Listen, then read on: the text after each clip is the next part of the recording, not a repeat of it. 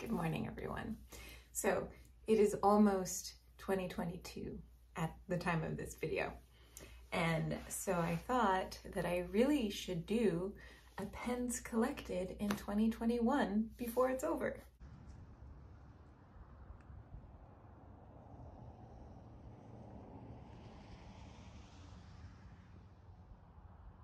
Of course, I think this video will probably not post until 2022, so Happy New Year. So 2021, as far as pen acquisition goes, was a bit slow. I received six fountain pens in 2021, 3 of which were vintage and 3 of which were modern, and 3.5 of which were actually gifted. So yeah, I didn't buy a whole lot of pens. Kind of crazy. So I have made a collection video in the past. I'll post a link down below to that. And basically this is just an addition to that. It's quite cold in the house.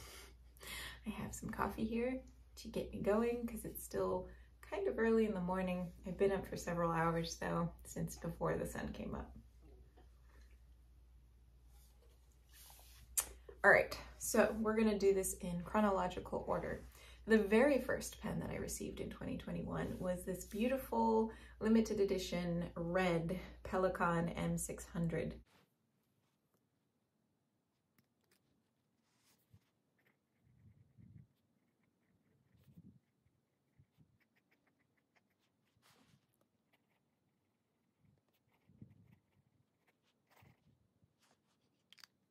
So this was actually ordered in 2020, and it was kind of a half gift from my partner.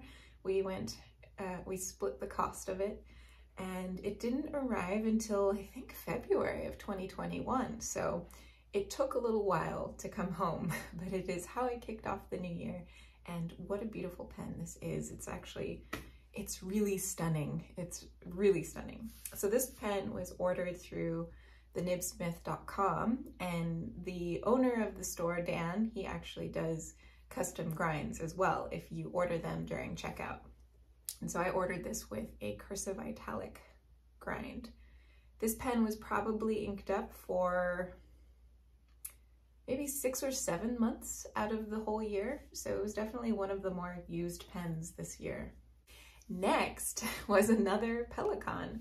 This was on sale at thenibsmith.com. This is the 400 or M405, which means the 5 means that it's the rhodium trim instead of the gold trim. And as you can see, it's a little bit smaller than the M600. So this is the petitest pen in this line.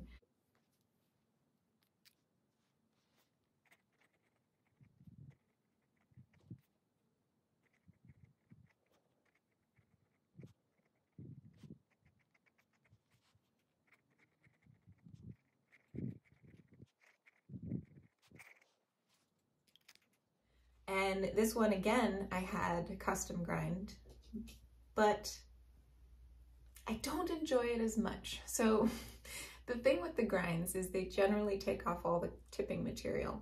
With an italic nib, which is a very square grind, I don't mind that at all. I like the slicey, like knife-like experience. Whereas this one is an extra fine with no tipping material. And so maybe you can imagine what that might be like. Although it is smoother than I would have expected, it still is a little bit more scratchy than I would like it to be. And Bean is getting into trouble, making a bunch of noise. But this one is a really beautiful pen, and I do love the rhodium trim. It's kind of like, I don't know, it reminds me of diamonds. It's flashy and sparkly, and the nib, oh, just catches the light in a really lovely way. I wish that the extra fine on a Pelikan was small enough for my writing, because it's not, and that's a bummer because I love these pens so much. But I think ultimately, if I get any more Pelikans in the future, I'll have to go with the italic beep, beep, beep nibs. So, all right, next up, was this beautiful Sheaffer oversized balance pen.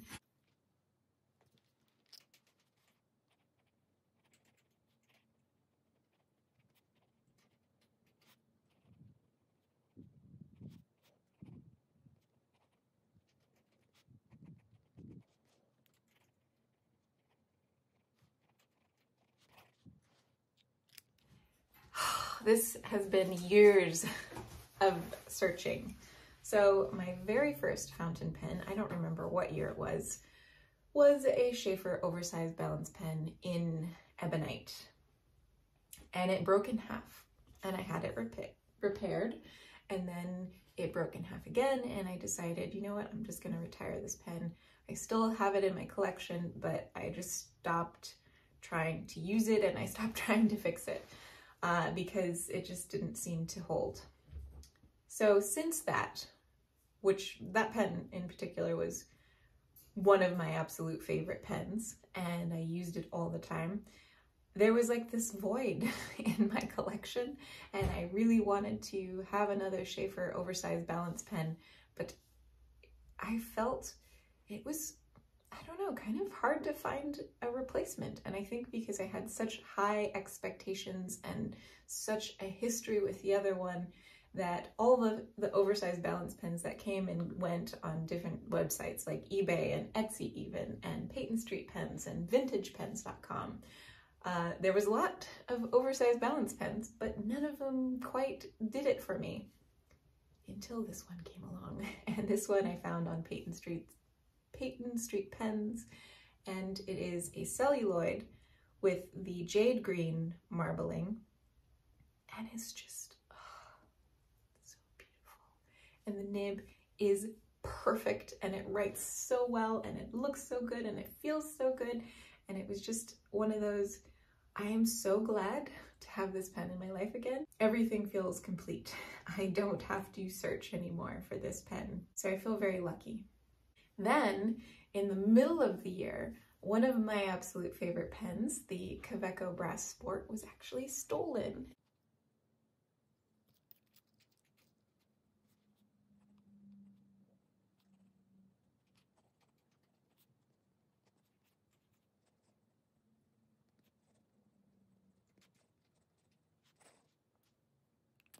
And that was a pen that I think I got in 2018 or 2019, and I can't quite remember, but it was my security blanket pen. It was the pen that I took everywhere with me.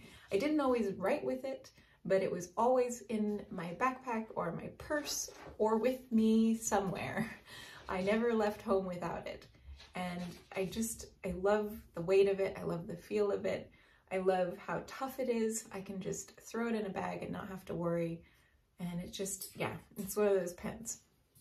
So it was stolen from our campsite. I left it behind because it had been leaking, and we went out on a hike and we came back and it was gone. And that was that. And it was really sad. And oddly enough, I didn't rush out and find a replacement. I actually felt kind of hesitant about doing that. I don't know, something was holding me back from doing that. And I am glad I waited, because for Christmas, my partner Brian gifted me this pen, and it just feels just as wonderful as the first one, if not more. I think that was part of my hesitation, is I worried that it was that particular pen that I really loved, and any replacement pen, even if it was the identical pen, wouldn't feel the same, and I wouldn't like it, and I wouldn't want to write with it. But turns out it's just every bit as amazing as the first one. So the last two pens that I received this year were both Christmas presents. So actually the last three pens that I've received this year have been Christmas presents. These two were from my mom and stepdad, and oh, thank you, thank you. They are so magnificent. Holy cow. So this one is a Wahl signature pen. It has a signature nib.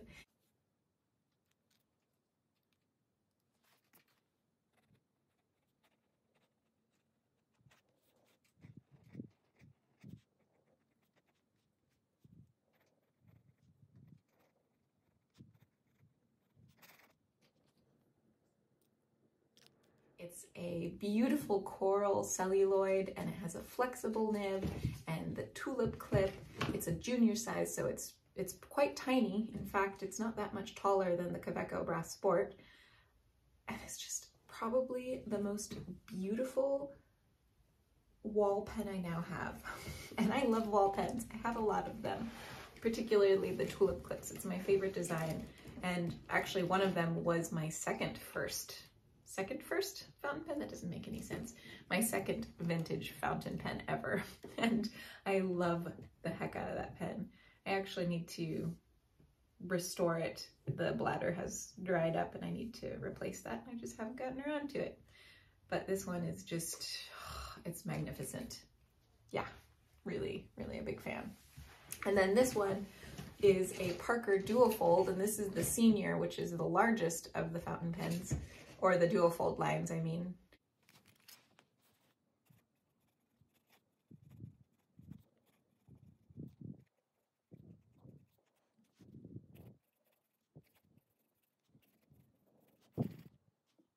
This is a celluloid jade green, and a really beautiful example, actually, of this particular celluloid.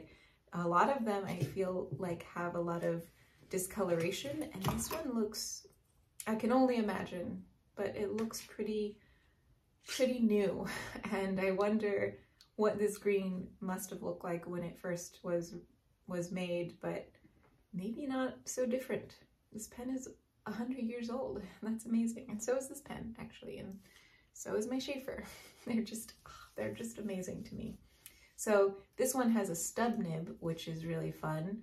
And it's funny because this pen, I haven't gotten to know this pen very much yet because I've only received it just a couple days ago. Feels massive to me, but it's not any bigger than the Sheaffer Oversize. And I think that's because I am so accustomed to the Duofold junior size. I really love that size, that the seniors just feel gigantic. You can't go in there right now. Why not? So that is it. Those are the pens that I received in 2021. I have no plans for 2022. There are some pens on my wish list, but I don't know if they'll ever come to be. But two of them are really expensive. Well, the two that are on my list, they're the only two that are on my list. One is a Namiki, a Pilot Namiki with the, I forget what the design was, but it's like pine needles and pine cones. And it's beautiful, and I would love to have one. The other one is a Nakaya. I would love to have some sort of Nakaya Piccolo. I don't know if those will ever happen, if they're just going to be like a pipe dream sort of pen, but maybe one day I will save up my pennies and purchase those too. But they'll be big purchases, so we'll see. I did receive one other pen this year. It was a Santini Ebonite.